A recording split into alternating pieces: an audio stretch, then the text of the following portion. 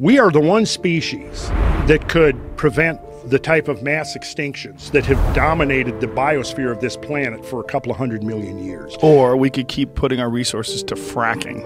Yeah, well, I still haven't made up my mind about fracking yet. But, you know, I do believe that what we need to do is be thinking of, if we're going to extract the resources of this planet, let's do so in such a way that what we're doing is implementing the transcendence of human culture into the cosmos itself. Because I ultimately believe that is the destiny of terrestrial life, is that terrestrial life wants to become cosmic. It knows on some level that as long as life is confined to the surface of a planet, it's vulnerable. Without getting into all of this, there's growing evidence, you know, that life originally came to this planet from space, right?